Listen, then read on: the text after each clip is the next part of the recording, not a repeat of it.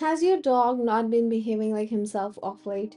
Is he not eating, sulking in a corner, not interested in his regular activities?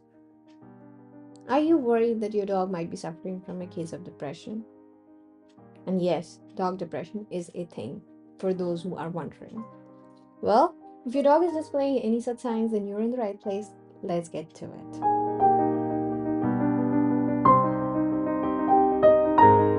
Hello everyone, welcome back to the Happy Puppers. I'm Dr. Shruti Bhattacharya, author and owner of thehappypuppers.com, your one-stop destination regarding everything that is dog care, psychology, training related.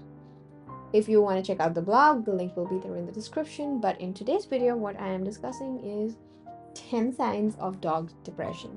Now, if your pup is showing more than 5 of these signs, then you should definitely take him to the vet and get him diagnosed. If he's not showing 5 signs, but you are still suspecting that he may be suffering from a case of depression after watching this video, then please do not delay in taking your dog to the vet.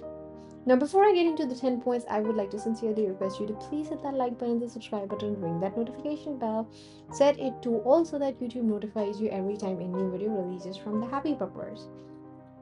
And with that, let's get into it. Point number 1, changes in eating habits.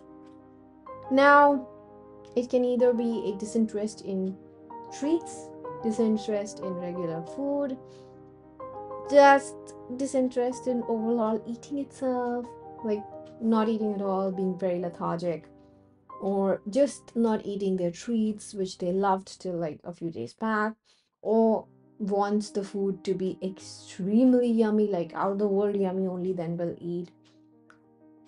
As I said, it has to be a culmination of a few symptoms for you to even think to take your dog to the vet. If your dog is only showing an appetite change sign, it could also be because of some medical emergency that's going on which needs to be treated. So whatever you suspect, first take your pup to the vet and get your pup checked as soon as possible. Now, as I said, the point 1 was changes in eating habits. Point 2, lack of interest in play.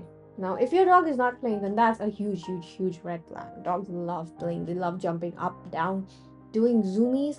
And if your dog who was doing zoomies till a couple of days back is suddenly being lethargic and sulking in a corner and or under the bed and not wanting to come out, and if you try to get him out and he's being aggressive towards you, like growling or just showing signs of like, leave me alone, just let me be, it could be depression. It could also be that your dog is suffering from some ailment. So whatever it is, if your dog is showing such signs, then take him to the vet as soon as possible. Point number 3, sleeping excessively. Just like humans, when dogs have depression, they can start to just sleep and sleep. So when they are not feeling their best, they may feel fatigued, and this tiredness can cause them to fall asleep. Humans have insomnia and or excessive sleeping.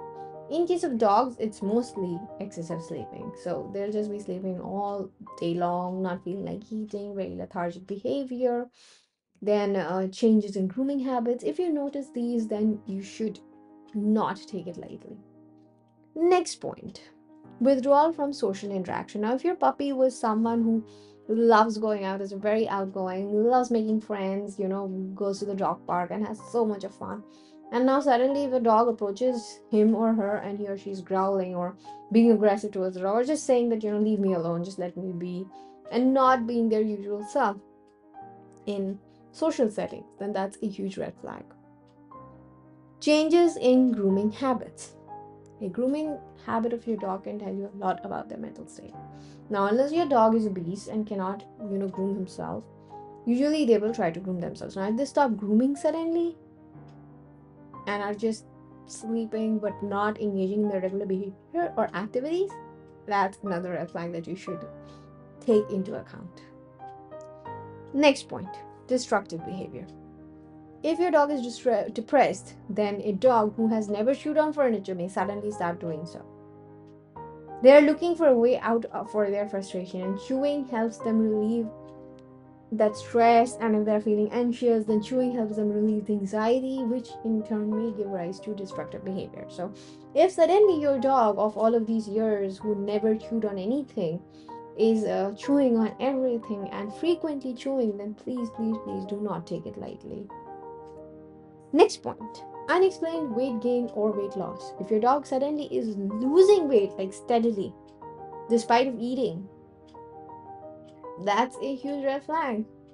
Or if your dog is suddenly gaining weight despite of eating the same portion that he was eating before. But now, because he's being lethargic, there's a lack of exercise, he is not being himself, he's suddenly starting to gain weight, that is also a sign of depression. Next point, excessive vocalization. If your dog was like a quiet dog, like Delta, I have Delta, he's pretty quiet, he doesn't like to vocalize a lot. If he suddenly goes, oh, whoa, whoa, throughout the day, that would be a huge red flag for me. Basically, the point is change in behavior, an abrupt and excessive change in behavior. Next point, avoidance of eye contact. If your dog is feeling sad, he won't look at you. Because when dogs look at you and they give you that prolonged, soulful stare, that means they love you. That's their way of telling you that, I love you and I'm always going to be there for you. And if you notice that your dog in the past few days has avoided eye contact, even if you look at your dog tries to pry his or her eyes away and just go and be in a corner or make himself small or something like that, then that's not something you should disregard by any means. Last point, seeking solitude. As I mentioned before, your dog doesn't want to do anything with you or with any other dogs in the household or with any other animals in the household, just wants to be by himself in some corner of the room and doesn't want to interact with anyone. Huge, huge, huge red flag. Now, if you notice these, what are you supposed to do? You should take your dog to the vet. Because these symptoms, even though they are symptoms of dog depression, they can also be symptoms of your dog suffering from something that may in turn cause depression. Now, if you have a stomach bug or if your stomach is hurting, if you've got a tummy ache, you obviously won't feel like socializing now, right? It's the same with dogs. If there is an illness, if they're not feeling well, they will want to be left alone and they will not want to interact and they will not feel like playing and they may not have appetite and they may sleep too much because sleeping is the only way they are not feeling the pain. So the first thing that you must do if you suspect your dog has depression is take your dog to the vet and get checked. Now, if physically your dog gets a clean bill of health, then it's emotional. It's a mental issue, it's an emotional issue, and then you can get working on your dog. Provide him more you time, provide him more bonding time, interact with him separately, find out games that he's still interested in, use those, take him to new places, like do things that your dog loves and do them more frequently. So I hope no one ever has to face this, but there are times that we do, and because of that I had to make this video. I wish you a wonderful day with your pup, and well, this is about this one. If you haven't liked and subscribed yet, please, please, please do so now. And I will see you guys in my next video. Have a wonderful day with your dog. Bye bye.